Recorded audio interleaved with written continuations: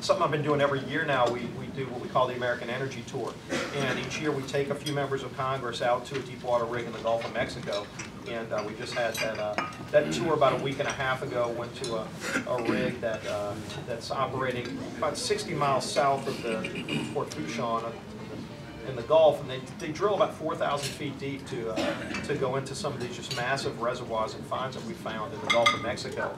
And the one that they're looking at right now, they were actually drilling, in the process of drilling. They'll probably go not only 4,000 feet below the surface, but they'll go another 30,000 feet or so to get to the reservoir where there's oil.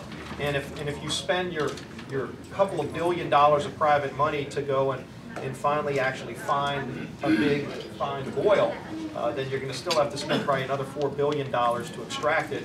And at some point, years and years down the road, you'll make a profit, and that's when President Obama will target you as the enemy and come after you. So you wonder why it's such a challenge to produce energy in America with these policies. But it's really good to get members out that have never been to see a deep water rig and how just the technology that's involved, the skills that are involved. And these are great high-paying jobs. The rig we were on, that rig alone, there's probably 120 to 150 people living and working on that rig every day.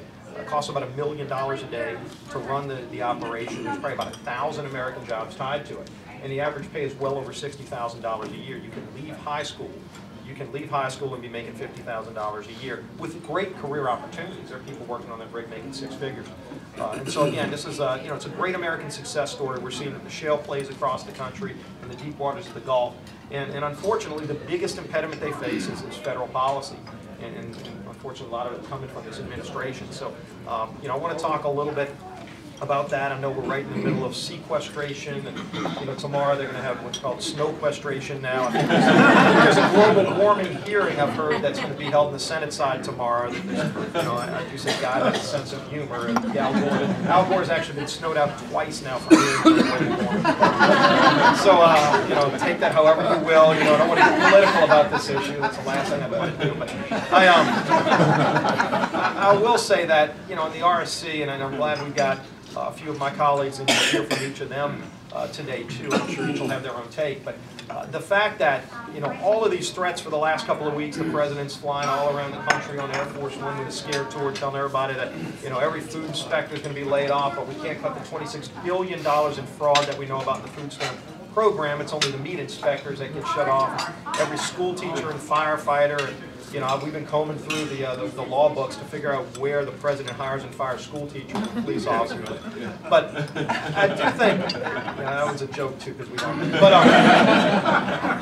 they don't know that because they all think they're going to get laid off. And and so all the TSA. So yesterday I go to the airport to fly back to D.C. and literally it was probably the shortest wait I've had in months. And maybe it's because the president just scared everybody away from flying, because you thought there'd be 3-hour waits at the airport. It was literally like a 5-minute wait. And you talk to some of these TSA agents. I mean, these are all people that have jobs, and they don't know what to expect from the president. But when the head of the architect of the Capitol has to correct a misstatement by the president about janitors being fired and getting cuts in pay, and he has to say it as politely as he can, and he says, a high-level official in government said this, but it's not true.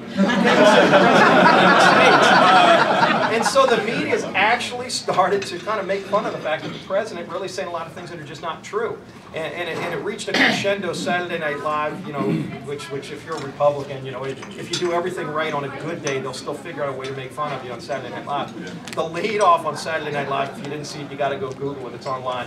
They not only made fun of the president's claims, and it starts off with him threatening all of these people, but then they literally is like, okay, and then there's going to be a construction worker, and he brings out a construction worker, and by the third person you realize he's bringing out the village people, the man. Young man, there's no need to do that. And then they all start doing the song, and it's just, that's when the president has jumped the shark. And for once, Republicans are actually pushing conservative policy and getting it implemented into law, despite a president trying to do everything he can with the bully pulpit to block it. So I think we're at a point now where we finally shifted the debate, and it's important for us now to not overplay our hand, because when Barack Obama can overplay his hand, it shows you there's a limit where the American public say, wait a minute, you're not being serious. We want to have an honest conversation, and that's what we've been trying to do for a few years now, and I think we're finally having that conversation about spending and borrowing.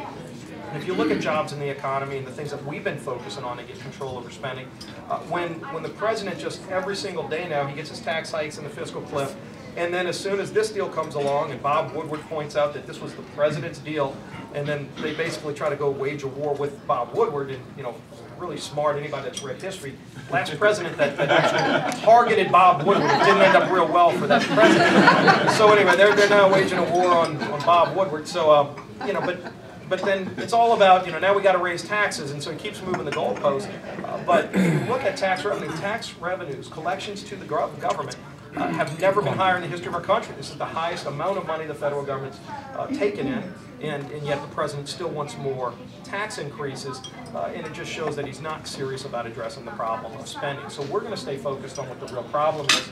Both short-term is getting spending under control, but both short-term and long-term is getting not only spending under control, but getting the economy back on track, getting economic growth.